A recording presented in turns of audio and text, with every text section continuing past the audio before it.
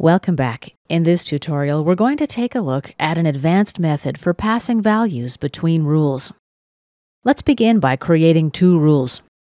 I'm going to right-click on my part and select Add Rule, accept the default name,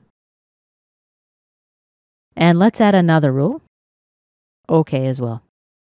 All right, let's open Rule 0, expand the Run Other branch, double-click on the Run Rule snippet. Here's the argument name, and here's the argument value. Let's rename rule name. We'll call it Rule 1 and click OK. Now let's open Rule 1. And let's type A equals, expand the Run Other node, double-click on Rule Arguments. Let's delete this part of the code. This function retrieves an argument that's passed via a named value. Now let's bring in the message box function. I'm going to expand the message box node of the tree and double-click on the Show snippet. Let's replace the message with variable A. Now pay attention to what's going to happen here. Since I didn't run Rule 0, argument 1 doesn't exist. Let's click OK. We're going to end up with an error, and here it is. Let's click OK. Let's see how we can fix this.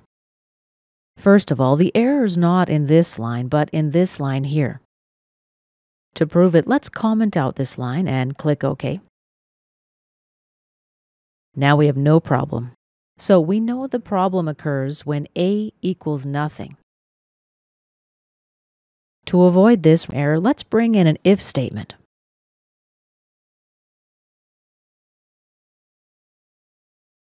And I'll bring this line of code within the statement. The evaluation statement is going to look like this. If A is not equal to an empty string, then this line of code here is going to run. Let's click OK and check it out.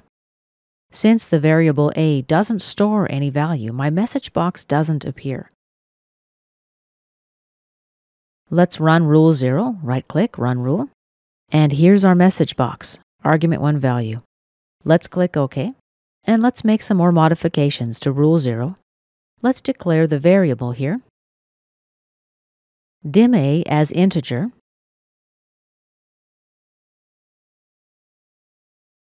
and the next line, A equals 5. Now we'll use the add method. Let's copy this line here, and let's paste it below with a Control V. We'll call this argument 2. The second argument we'll replace with variable A. So, in a nutshell, the second argument will store the value passed to this argument through variable A. Let's click OK to test it out. And let's modify our second rule now. Let's copy our first line of code. Right-click and copy. And let's paste it here. Variable B, argument 2. Let's modify the evaluation statement.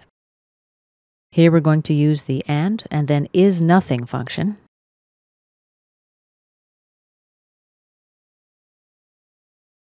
Open and close parentheses, and within those, type the variable B. Let's add a logical operation note. And not, open and close parentheses. Let's change the message box message. A space equal sign space, double quotation space ampersand space A space ampersand, and then the carriage return live feed constant space ampersand space open quotation B space equal sign space close quotation space ampersand space B. So let's review our logic. If A is not equal to nothing and B, now here it's a little bit more complex.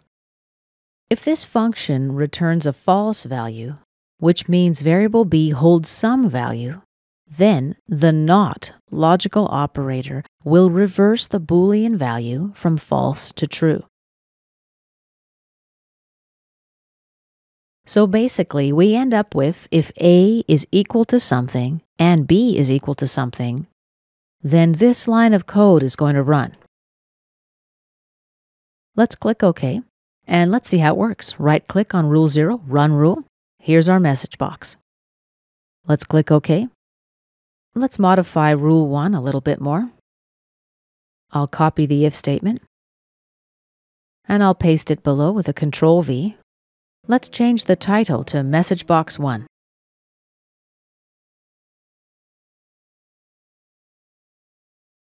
And I'll copy and paste that below. Message Box 2 here. I'll replace this comparison statement here. Copy. And paste it here. So here we're evaluating whether or not argument 1 has been passed to this rule or not. And is numeric, then variable b within parentheses. What we're doing here is checking if argument 1 is passed to this rule and if the value stored in variable b is numeric. Now, if both sides of the evaluation statement are true, then this line of code will be executed. Let's test it out. Click OK. Right-click on Rule 0, Run Rule. Here's our first message box. Let's click OK.